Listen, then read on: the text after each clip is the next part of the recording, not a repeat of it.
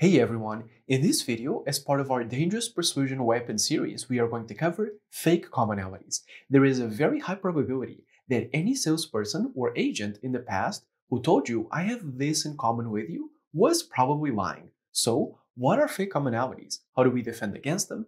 And how do we use them if we really have to? That's what we're going to cover. So let's cover how commonalities work. What usually happens is, when we consider someone to be similar to us, we drop our guard. So we don't judge them as much, we don't scrutinize them as much, we don't evaluate what they're saying as much, and we trust them a lot more, even if we shouldn't. But the interesting effect, and the reason why fake commonalities work in the first place, is that the commonalities don't need to be real. That is, as long as you believe that the other person is similar to you, you are going to drop their guard. It doesn't really need to be a situation where they are similar to you, you just need to think it. Because this is a persuasion technique that is manifested only by the effect that it has on you. So as long as you have that effect, then it works. So how this is manifested in a negotiation or a persuasion situation is that we see the other person as part of our group, part of our tribe. We identify with them to a higher degree. And this results in us asking for less things, being less aggressive, being less defensive when they ask us for other things, and making concessions that we really didn't need to do, just because we think that the other person is similar to us. It's important to mention that usually there are two types of commonalities that are leveraged, whether false or true, and these are traits and experiences. So first of all, traits are personality traits. This is something like saying, I'm loyal, and the person saying, I'm a loyal person as well. While experiences have to do with going through something. It's you saying that you traveled to a particular country, and they say that they've done it as well. Or you say that you had a kid and it was very hard raising him because you were poor, and the person says, I had that experience as well. So these are the two main types. So starting with personality traits, this is very frequent. What happens is the other person tries to find out what are the principles that you have. What are the personality traits that you really value? Are you a person that is oriented towards safety? Do you prefer adventure? Do you prefer contact with others? Are you a people person? Or are you more of a loner? So they try and figure you out, and they try to distill you into a couple of principles, a couple of traits. And then the only thing that they need to do is to state that they are similar in some way. And again, this may be true or false. It's only a false commonality if they fake it in order to seem to be similar to you. So you're buying a house, for example, and you're a very logical and a very diligent person, and the real estate agent can figure this out. So what they do is, they pretend to be logical and they pretend to be diligent as well in order for you to like them more, because you see yourself in that person. And by the way, I did not pick this example by accident. Real estate agents are some of the best manipulators in terms of false commonalities. And naturally, I'm not generalizing. I'm just speaking from my experience. This can also be done by salespeople, by client managers, and many other positions. But at the end of the day, you figure out how the person describes themselves in terms of traits, and then you claim to be a similar person.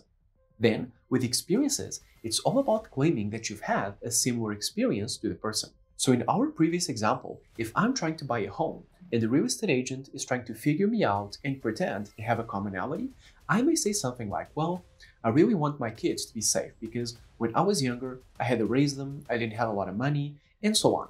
And so the real estate agent says something like, oh, I really know what you went through because I had a kid as well, and I was poor at the time, and I just wanted to guarantee their safety. So what they do is they take an experience from your life and they claim to have a similar one. Again, this can be used in an authentic or a false manner. If you do have that experience, or even if you don't have it, if you're just twisting it to a degree, it's still valid. But if you're fabricating it out of thin air, then it's a false commonality for sure. In this example, you are not pretending to be like the person, but you are pretending to have gone through the same events, the same rituals, the same experiences as they have, which is also a powerful type of commonality. And you may ask, how do we defend ourselves from false commonalities? There are usually three major techniques. The first is misdirection. That is, you give them a false trait or a false commonality and you bait them into saying that they have something in common with somebody who isn't you. The second is to scrutinize their experience. That is, when you think that that experience or trait is false, you press deeper into it. And the third type is to leverage the commonality and embrace it, but you use it against them, because they're trying to use the commonality to get you to make concessions. So you embrace the commonality and you get them to make concessions. So our first technique is misdirection. That is, you misrepresent yourself in order to bait the person into saying that they have something in common with a person who isn't you. This is when you're trying to block the commonality.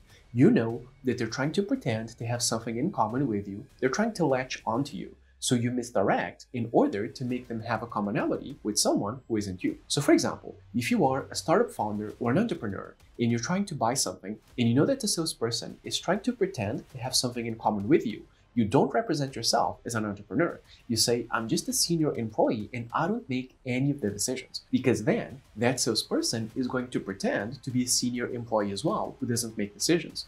So if they were trying to have something in common with you to get you to make a concession, you are nothing like that person.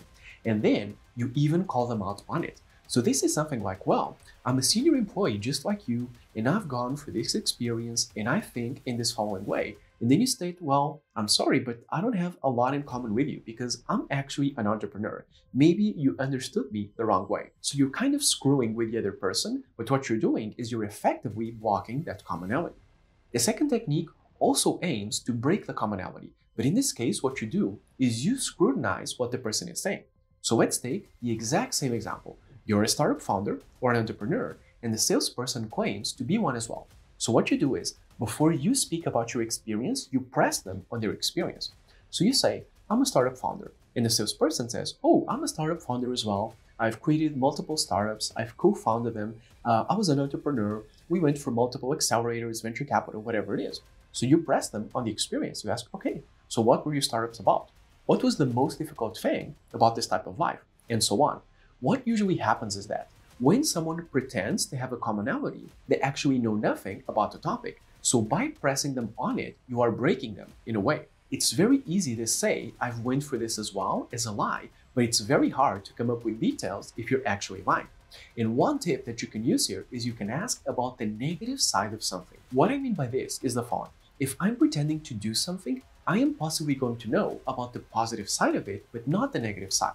For example, if I'm pretending to be a startup founder, I'm going to know about venture capital, events, champagne, celebrations, disruption, but I'm not going to know about the negative side of it. The mental health issues, the co-founder disputes, the jealousy when other startups are selected for random events and yours isn't, and so on. So by asking about the negative side of something, it's very easy to gauge whether they actually have gone for that experience or whether they're lying. And the same for personality traits, by the way. If you're a loyal person and they tell you, oh, I'm very loyal as well, they know about the positive sides of it. Trusting people, having people that make you feel safe or secure, but they probably don't know about the negative side of loyalty. Staying loyal, even with people that abuse you or that treat you in a manner that is not positive, or denying proof because you are so blinded by loyalty, and so on. So asking about the negatives is a great way to call somebody out when they're faking a commonality. And our third technique is to embrace the commonality and use it yourself. By this, I mean the following. The first two techniques were focused on blocking the commonality. You don't want to have the commonality so that the person doesn't use it against you. This third technique is the opposite. You want to embrace the commonality, which you want to use it against the person. Because think about it. What is the goal of having a commonality in persuasion or sales? Well, the person wants you to identify with them so that you make more concessions. So what you do is you embrace the commonality and you expect the other person to make concessions because they identify with you. This is a very interesting principle because what you're doing is you see them coming a mile away, you know the technique that they're going to be using, you let them use it, and then you use it against themselves. So what you end up doing is something like this. The person says, oh, you seem like you're a very loyal person. I'm a very loyal person as well as a salesperson. And immediately you say something like, oh, we have so much in common. I expect that I'm going to get a discount or that you're not going to negotiate that much against the person who has so much in common with you.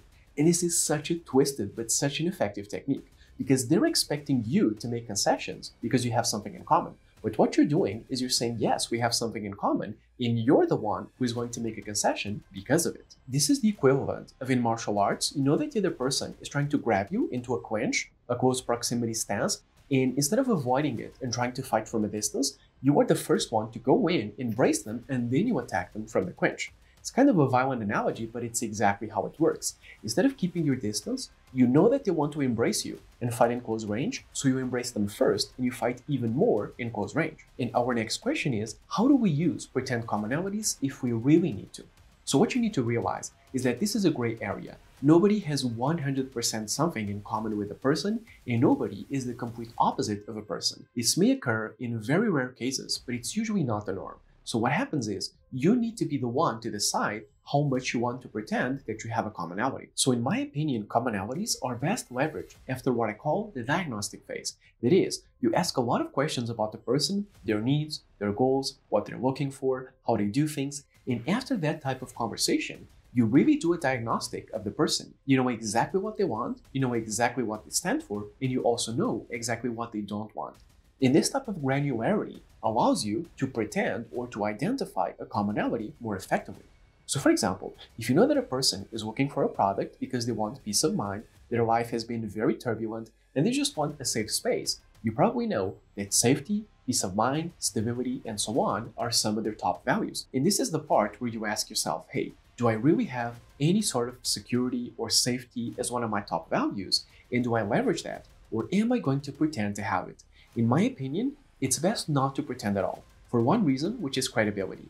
You want to have the frame of a trusted advisor, an objective recommender, and if you do anything that is motivated by your own interests, just to sell or just to get anything else, immediately that frame is broken. And once you break it, it's very hard to get it back.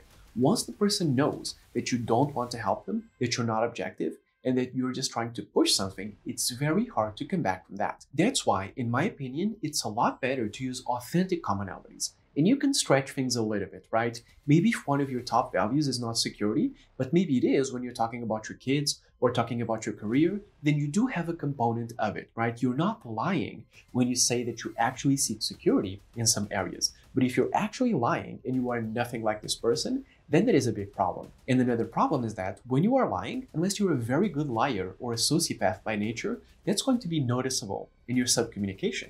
That is, if you're trying to say something that you don't really believe, then your body is going to show it. You're going to become a little bit clunky, you're going to hesitate, maybe you are going to sweat bullets, or some other type of body symptom, if you will. So when you lie, that's going to be manifested in some way. Again, unless you are very experienced at it. So that's why I would recommend that if you have a commonality, even if it is a small one, then maybe you can augment it and you can play with it a little bit. But don't fabricate one out of thin air because it's going to be noticeable. So this is how fake commonalities work. By identifying more with the other person, we drop our guard, we make less concessions, and we fight less for ourselves in a way.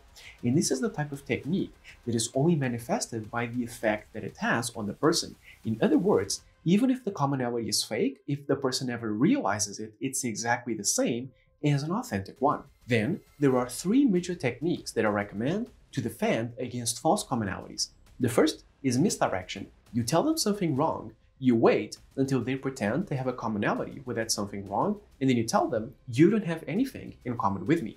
The second is to catch them in a lie, to scrutinize their life experience. Oh, you say that you've been an asset manager? Then tell me about your experience, and especially about the negative parts of it, because someone who is lying is going to know about the positives, but never the negatives. The third technique is a little bit different from the 2 other ones. You don't want to block the commonality, you want to embrace it.